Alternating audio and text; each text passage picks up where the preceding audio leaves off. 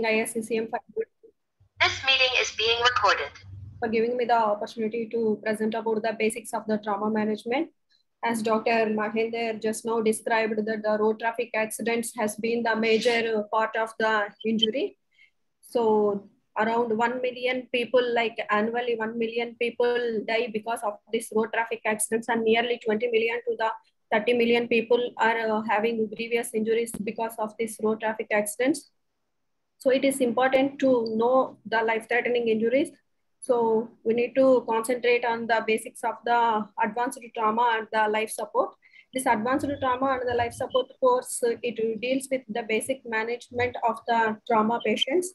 So the main concept of this ATLS is to treat the greatest threat to the life first. That means which kills the patient first should be identified and treated in order to save the patient. So never allow the lack of definitive diagnosis to impede the application of an indicated treatment. So a detailed history is not essential to begin the evaluation of a patient with the acute injuries. So whenever a patient presents with the acute injuries, you have to first assess and implement the treatment strategies rather than taking a detailed history.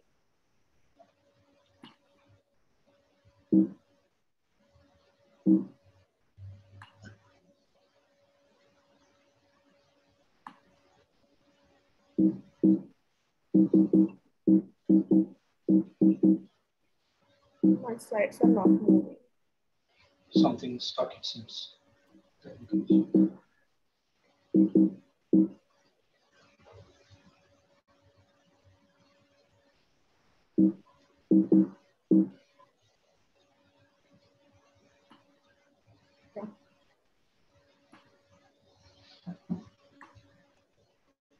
So while dealing with these trauma patients, while the clinician quickly assess the trauma patients and while he instituting the life-saving measures, time is most critical.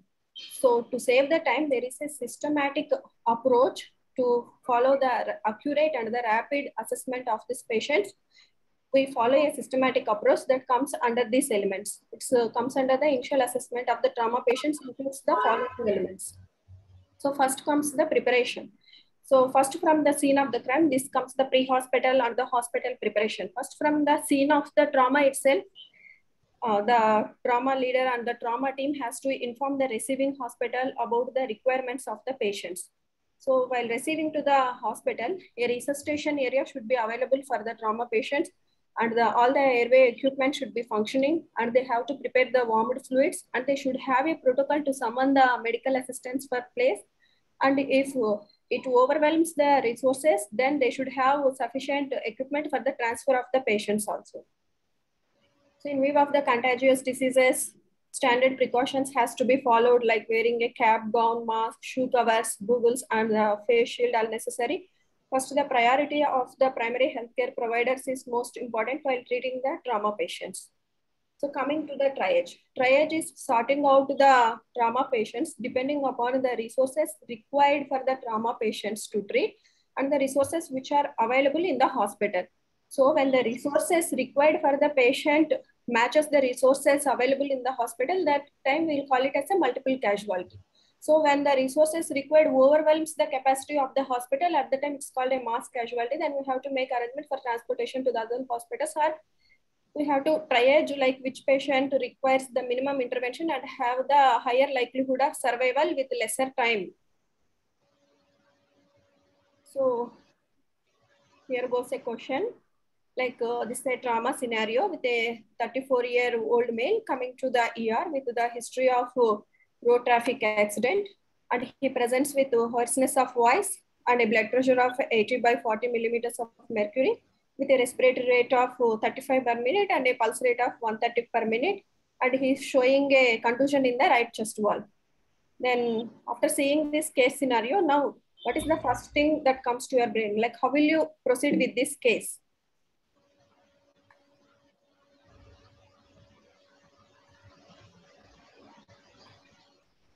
So I'm just requesting the answers like how will you proceed? So what is your first priority in these 4 options?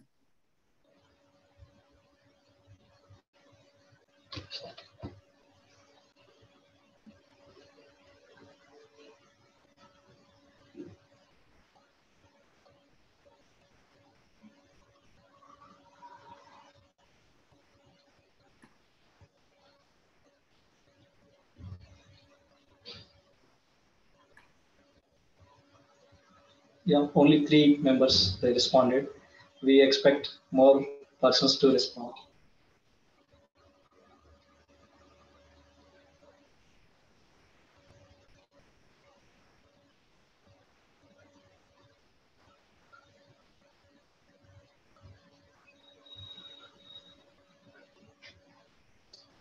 Okay.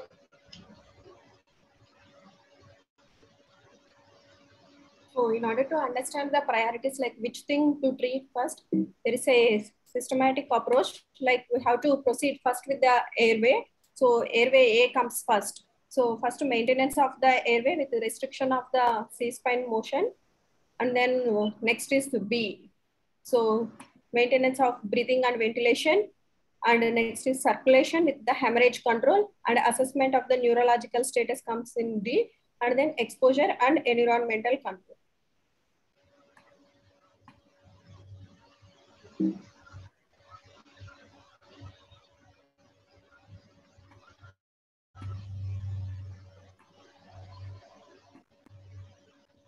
So the clinician quickly assesses the ABCD with a 10-second assessment.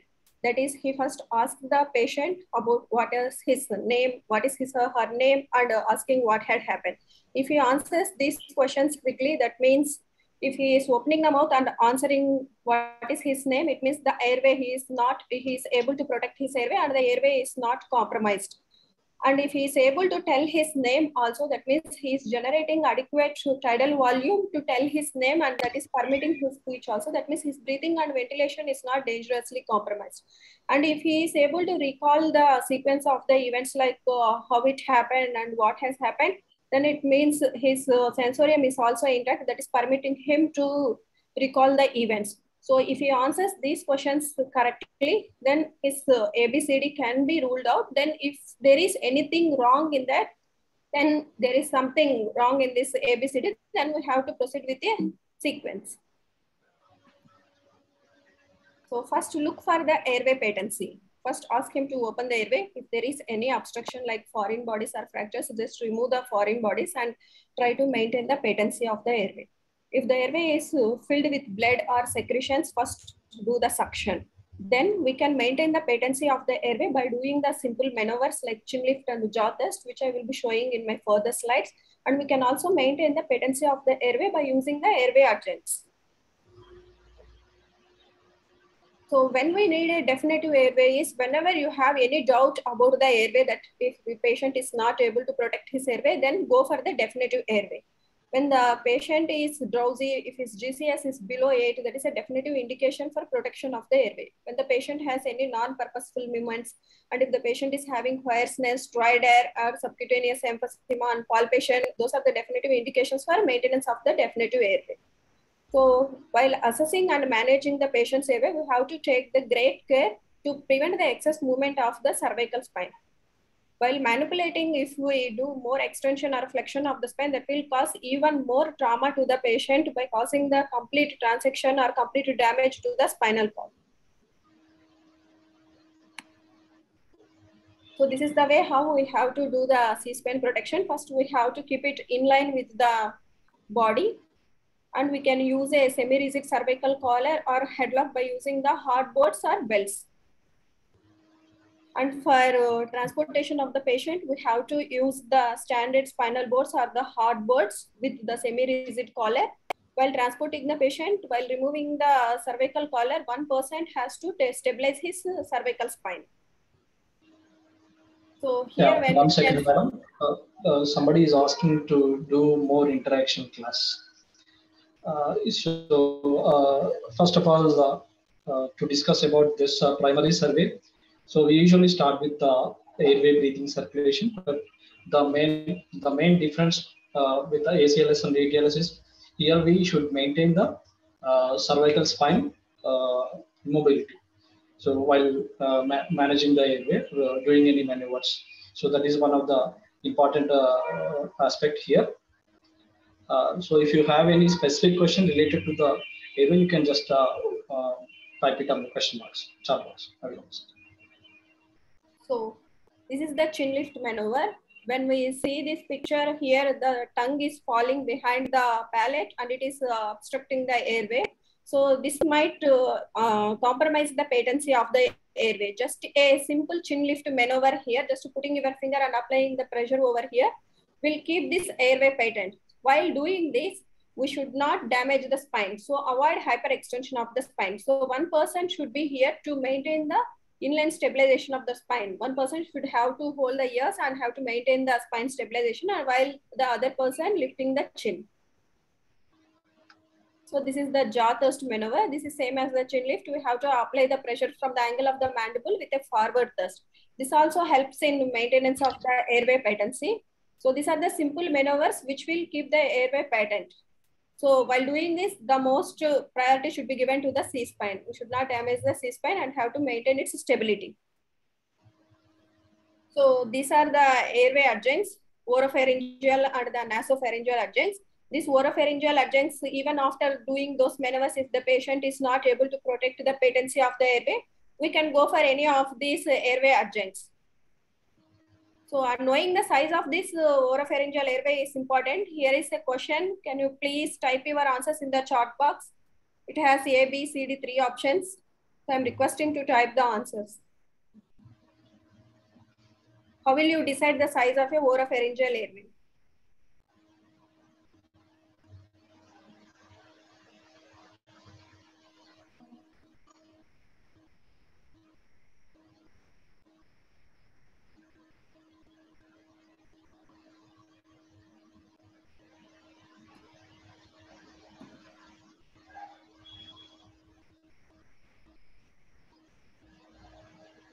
So can you please read out the answers? Yeah, most of them are writing A. And yeah. A is the right answer. Like we have to measure from the midpoint of the incisors to the angle of the mandible. So before placing a oropharyngeal airway, measuring the size is important, because placing a oversized airway itself can obstruct the airway and it can compromise the airway patency. So we have to take care before placing the oropharyngeal airway, just measure the size of the airway and then place it, and have to take care of the spine also. And the nasopharyngeal airway, we have to measure from the lateral edge of the nostril to the tragus of the ear.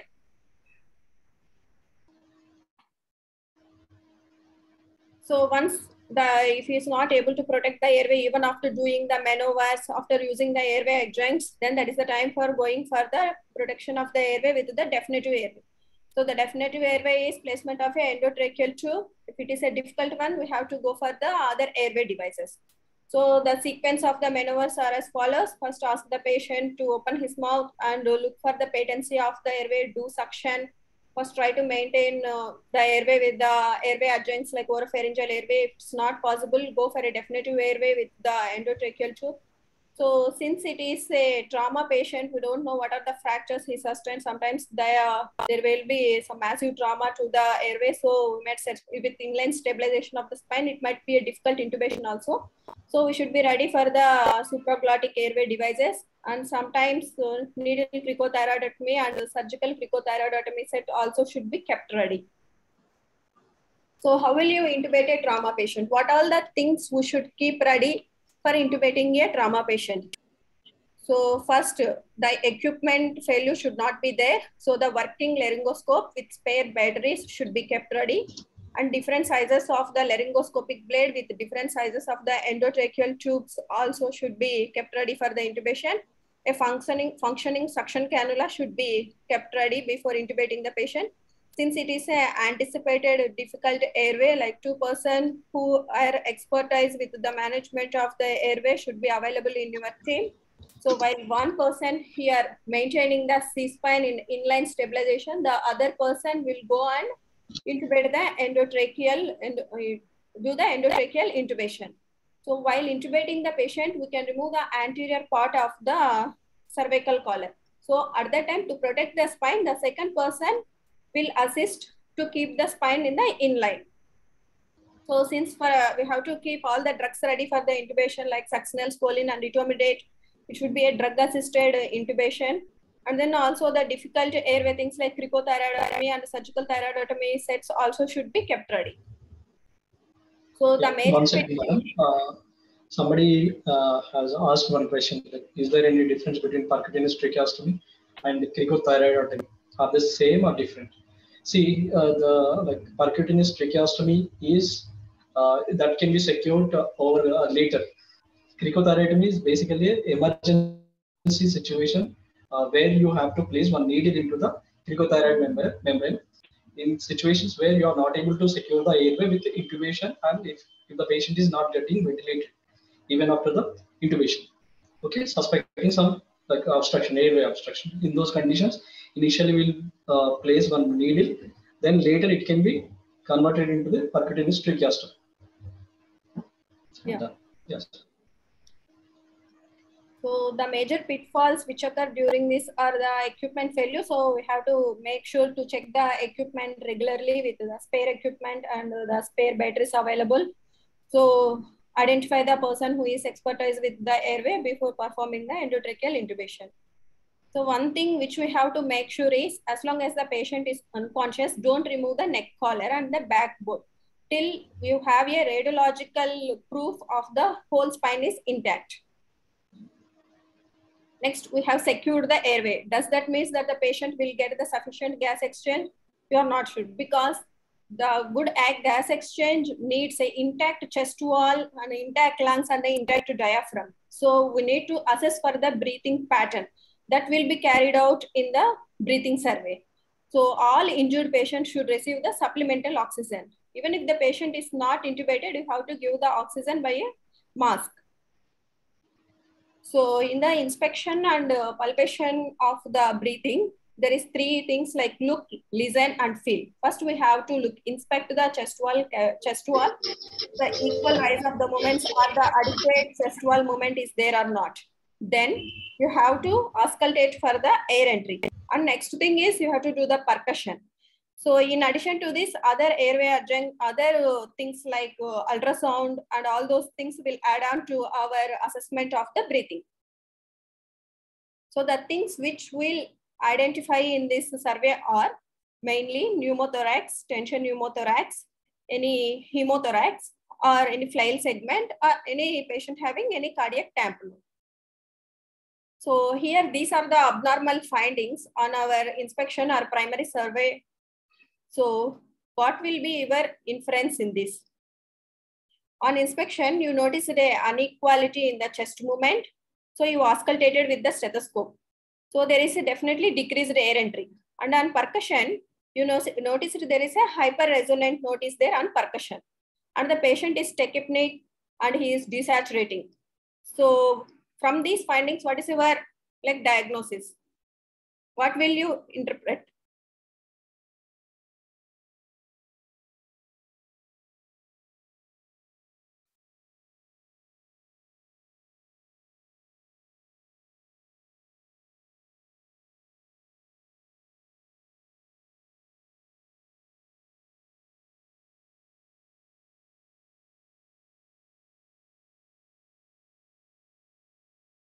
So the possibility of anyone answer this?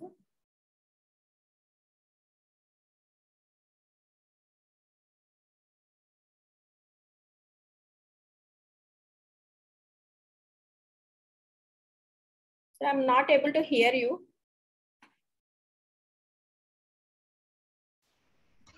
Can you hear me now?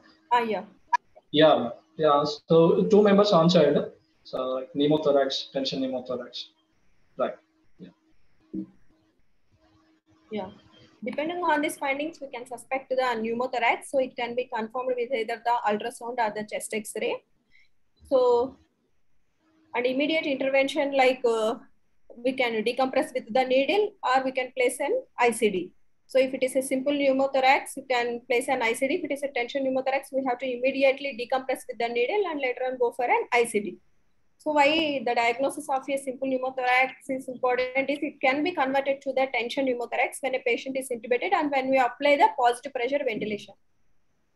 So this is the tension pneumothorax. Here we can see the entire chest wall cavity is filled with the air and it is even pushing the mediastinum towards the opposite side. So recognition of this is important. When it goes into tension pneumothorax, it actually impedes the filling of the heart and it can endanger the patient life within a minute. So this is also an image showing the pneumothorax. And these are the abnormal findings. Like when you look at the chest wall immediately after the intubation, there is an unequal rise and there is decreased air entry on auscultation. And when you try to percuss, there is a dull note and the patient is tachypneic and he is desaturating also. So what is your inference with this in a trauma patient?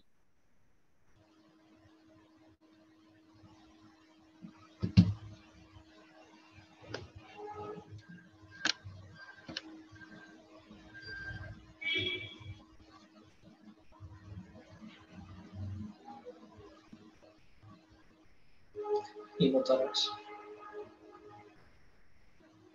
Yeah. That can be hemothorax. In a trauma patient, the dull note and percussion could be because of the fluid correction. Unless otherwise fluid, it might be because of the blood only. So immediate decompression with an ICD has to be done. This is a massive hemothorax X-ray demonstrating.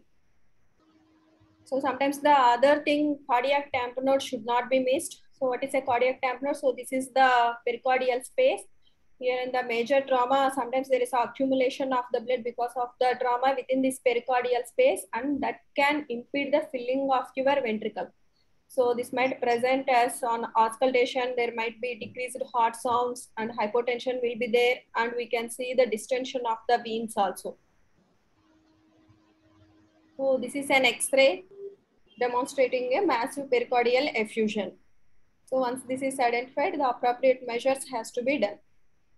Immediate decompression has to be undertaken. Otherwise, it will endanger the patient life. So next, moving to the other thing, that is the circulation with hemorrhage control. First, there's a question called, what are the signs of shock in a trauma patient?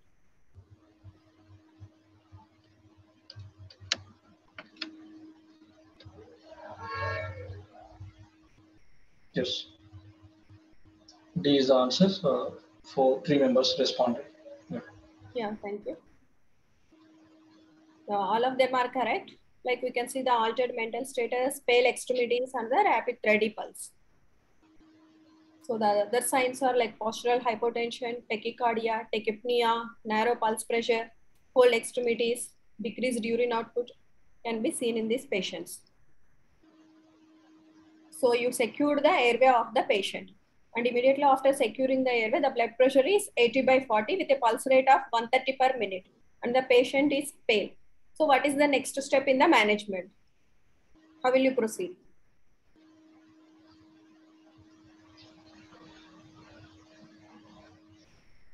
Please write the answers.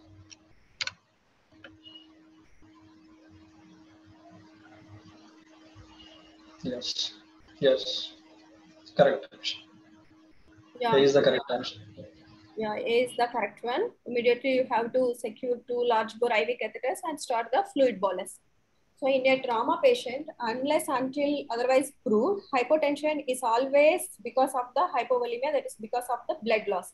So securing a 2 large bore IV catheters usually in the antecubital veins is of important. So usually the preferred ones are will go with 14, 16 and the 18 catheters. So it's sometimes difficult to secure the peripheral access, then we might have to go for the central venous access also. So after securing the access, we have to immediately send the blood for the cross matching and have to alert the blood bank also. So then start the fluid. What type of fluid we need to start? Usually the preferred one is balanced crystalloid solutions. Usually preferred one is plasmolite. And how much we need to administer is also important. So usually we need to give a bolus of 1 liter in the adults and 20 ml per kg in the pediatrics. And the fluids which we are giving should be warm enough. Otherwise the patient will go into the hypothermia. So we have to make sure to give the warm fluids. Initially a fluid bolus of 1 liter should be given. So next, after giving the 1 liter of the fluid, what we have to do is we need to assess the patient, whether he responded to the treatment or not. So then they are classified as rapid response, transient response, or non-responders. So in case of the rapid response, there will be blood loss of only 10 to 20% was there. So immediately after giving the 1 liter of the fluid bolus, their vital signs usually normalizes. Whereas in case of the transient response, they transiently respond and then deteriorate. In case of the non-responders, there will be a blood loss of more than 40% would have occurred. So they are non-responding. So immediately we have to alert the blood bank and call for the blood transfusion.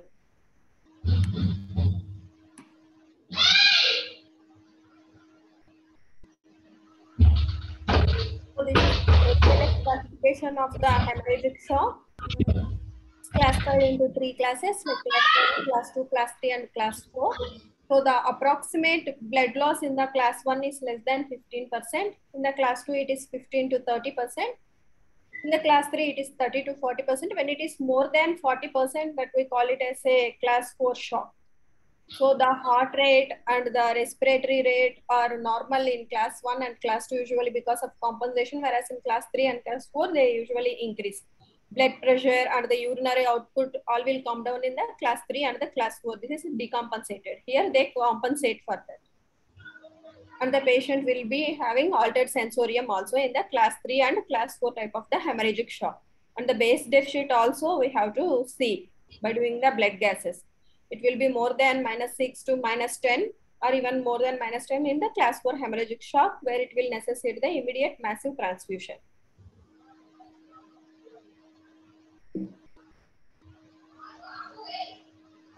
So next there goes a question. What is the lethal triad? Can you please try to answer this?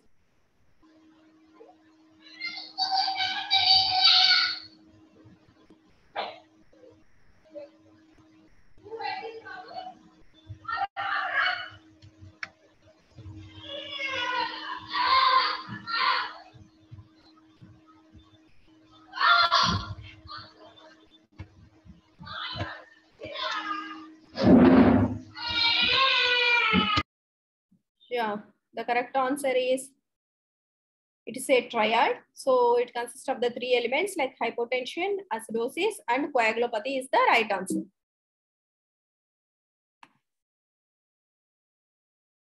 Why this is called lethal is if you won't break this triad like acidosis, hypothermia, and coagulopathy, like the 4th thing, that is death is inevitable. So that is called the lethal triad. And is there any role of tranexamic acid in the management of trauma? And this was said by the CRASH 2 trial. Like if you give it within less than 3 hours, like 1 gram bolus usually at the scene of the accident, followed by a 1 gram infusion over 8 hours, it has shown to reduce the mortality in small group of the patients. So next, what are all the resuscitative measures we have to apply to reduce the damage? First one is the permissive hypotension. That means we have given the IV fluids, about the 1 liter of the fluid is given and have transfused the blood transfusion also. Still the blood pressure is showing 80/40 or 90/60 only. So we have to accept a certain amount of the hypotension until the definite control of the hemorrhage, the bleeder, definitive site of the hemorrhage has been controlled. Certain amount of the hypotension is permitted. But this is usually not permitted in case of the traumatic brain injury patient. You can accept a SBP of 80 to 100 and a MAP of 65 millimeters of the mercury.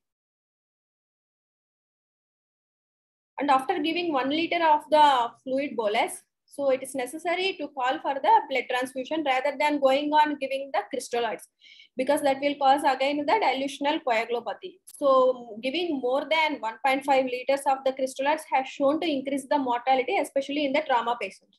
So it is mandatory to institute the blood products like early in the process of the resuscitation rather than giving more amount of the crystalloids.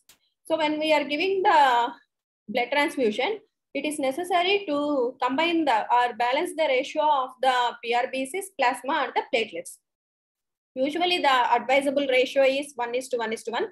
Suppose we are giving 4 PRBCs, so we have to give the plasma FFP and RDPs also in the same ratio, rather than giving only the blood transfusion PRBCs. That will decrease the coagulopathy, which is an important component in the lethal triad. And identifying the site of the bleed and stopping that is also important. When we see externally some fractures which are bleeding, application of the direct pressure sometimes stops the bleeding. And tourniquet application, we have to be careful while applying the tourniquet because that will again compromise the distal perfusion, and sometimes packing the wound also helps in stopping the bleeding. The 4 areas of major hemorrhage are, it can happen in the chest, abdomen, pelvis, or extremities. So we have to first assess with either the ultrasound or chest x-rays and try to minimize the bleeding by going for the hemorrhage control. That is what is called the damage control surgery. This is mainly done for the bleeding control and decontamination of the body cavities. The aim of the procedure is not to go for the definitive repair, like definitive repair of the operation. It's not the goal. Like we can restore the visual, we can stop the bleeding, close the abdomen, and have to optimize the patient and have to take for the definitive repair at a later stage. So unless until the source of the bleeding is not controlled, the blood pressure and everything won't get optimized. So it's only for bleeding control, you have to do the surgery. A quick, next comes the D. D means disability. So a quick assessment of the neurological system is carried out by determining the sensorium of the patient. Usually this is done by using the Glasgow Coma Scale and check for the pupillary size and a strict neurological examination to look for the signs of lateralization and also assess for any spine injury. So after controlling the hypoxia and hypotension, if the patient is still having the altered sensorium, that means something is wrong with his brain. So we have to suspect some brain injury. So the primary injury to the brain occurs because of the direct trauma. So that can be in the form of contusions, SDH, EDH, and all those things comes under the primary brain injury. Our main aim in this assessment and resuscitation is to prevent the secondary brain injury, further hypoxia and further hypotension, which will again cause the secondary brain injury, which is more injurious to the patient. So this is a question. Can you please try to answer it? It's on the Glasgow Coma Scale. So the patient is opening eyes to the painful stimulation.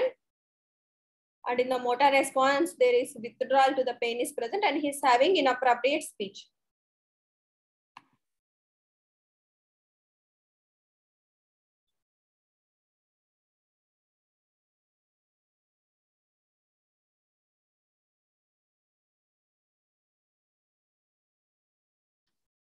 So it is the D is the correct answer. So we'll quickly go through the Glasgow Coma Scale. So it has the 3 components, like everyone might be already knowing. It has eye opening, verbal response, and the motor response. Eye opening, if the patient is spontaneously opening the eyes, we'll rate it as E4. On our call, if you call him by his name, if he is responding, that is E3. Only to the pain, then it comes the E2. And if he is not responding even to the painful stimulation also, we label it as E1. So there is no 0 response here. The least score we can give is 1. And about the assessment of the verbal response, orientation, if the patient, when we ask him questions, if he is oriented to the time, place, and person, if he's telling the day and where he is and what's his name, then we can rate him as V5. If there is some confusion, then it is V4. If he is using inappropriate words, then it is V3. So in our case, he is V3 because he is using inappropriate words. And when he is not at all vocalizing, only making the sounds, then it comes as V2. If there is no response, then we label it as V1. Suppose if the patient is intubated, we label it as VT. And coming to the motor response, if the patient, if you ask the patient to lift his hand, if he is lifting that, that is M6. That means obeying the commands. Even if the patient is paralyzed, if he is having quadriplegia, if he is not able to move any of his limbs, if you ask the patient to show his tongue, if he is showing the tongue, then also we have to label it as M6 because he is obeying the commands. Because this Glasgow Coma Scale is related to the brain, not the spinal cord. So if he is showing the tongue, we have to label it. That comes under the obeying of the commands and we have to label it as M6.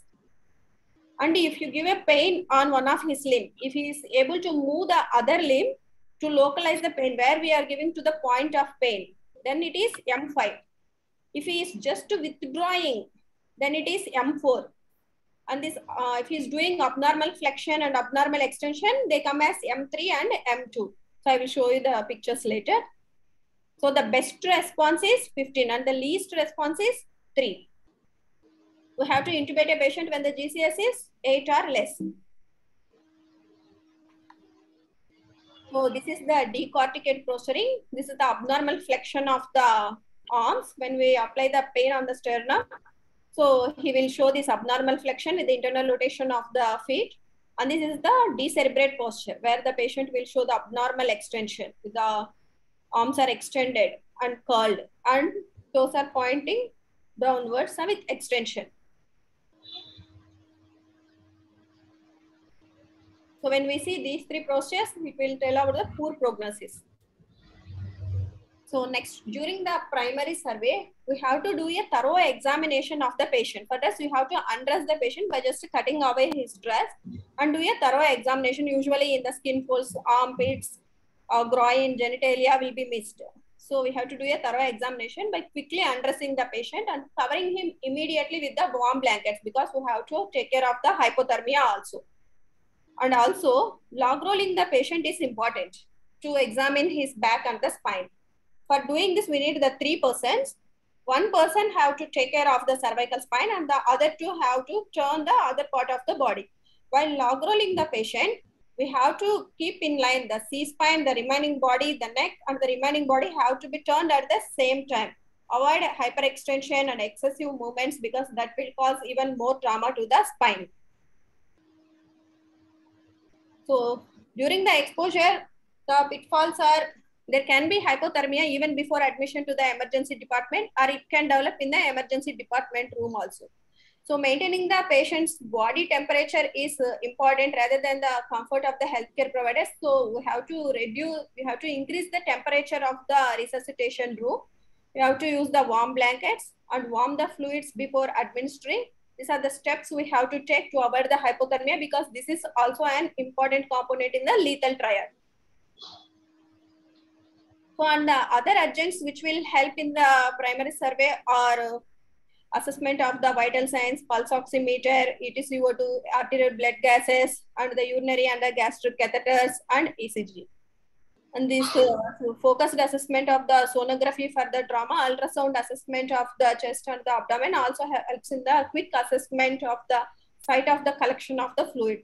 Usually we'll see at the right upper quadrant, left upper quadrant in the pericardial space and in the suprapubic space and right under the left chest, anterior part of the chest. Consider early transfer of the patients and we should not delay the time for the diagnostic test. So next comes the secondary survey. So the secondary survey doesn't start unless the primary survey is completed and all the resuscitative measures are done and there is improvement in the patient's vital condition. So if at any time during the secondary survey, if you see the patient is deteriorating, that is constant reassessment is necessary, then we have to again go to the primary survey and again have to come from the ABCD. So in the secondary survey, like taking the history is important. Like first to go with the history, the mnemonic which we use to remember is the ample. Like any history of allergies, what are the medications he is currently using, any history of past illnesses, pregnancy, last meal, and the events or the environments related to the injury has to be taken. And also the type of the trauma, so whether it is the blunt trauma, penetrating trauma, thermal injuries, or any hazardous environment he has exposed also should be noted. So secondary survey is head-to-toe examination. We have to meticulously see from the head-to-toe what are all the injuries we have to assess and we have to apply the resuscitative measures. First coming to the head. We have to inspect for the lacerations, contusions, the raccoon eyes, black eyes, and have to look for the palpate for the fractures. The assessment of the base of the skull fractures is also important. So look for the rhinorrhea.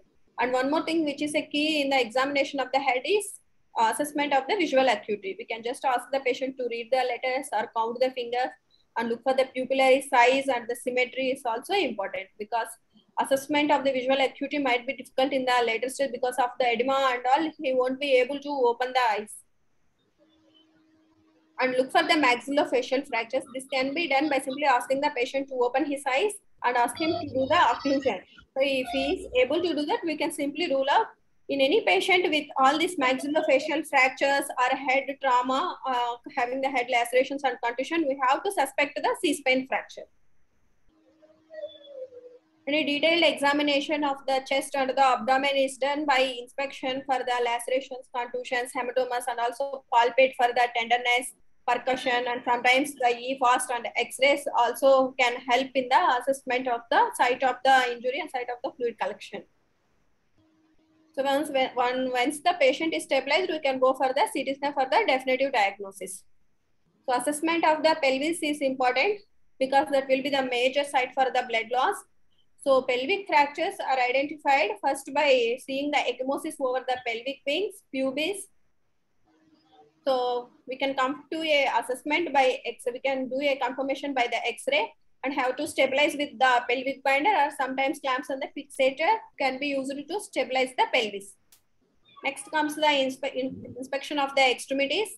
So we have to look for the wounds, swellings, contusions, and the source of the bleeding, and palpate for any loss of the peripheral pulse, flick of the fracture, and the compartment syndrome. So the diagnostic tests which will help us in the urgence are the X-rays, CT scan of the head, chest, abdomen, spine, ultrasonography, and sometimes bronchoscopy and transesophageal ultrasound also sometimes may be necessary. So that completes the primary and the secondary survey. So who all included in the trauma team is a team leader, airway manager, trauma nurse, trauma technician, and various medical and the surgical residents are available.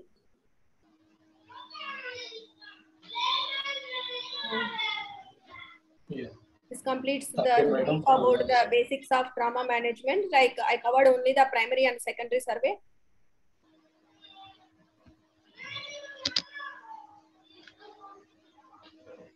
Thank you, madam, for such a elaborative discussion on the basic management. So we'll invite questions from the audience.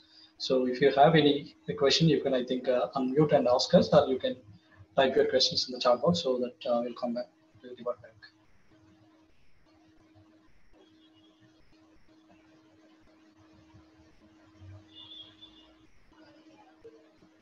Somebody wrote F, actually, F for fluids. There is no such a F in this thing. Actually, only till E is there. A, B, C, D, G. A is for airway with cervical motion restriction. B is breathing with ventilation. C is with circulatory support with the hemorrhage control. D is like disability. E is for exposure and environment control. There is no F.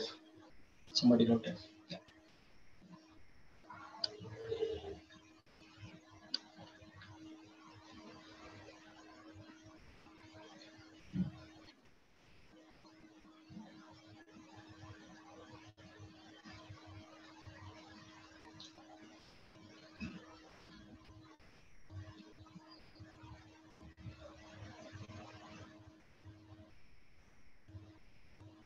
Excellent talk.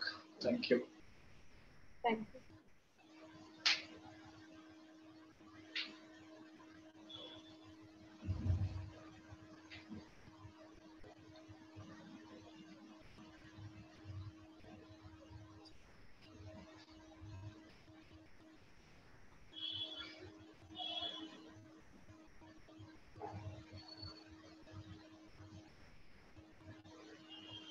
Yeah, sure. So if there are no further questions, I think we can wind up the session. Yeah. Thank you very much for giving me the opportunity to present the basics. Thank you, sir. Thank you.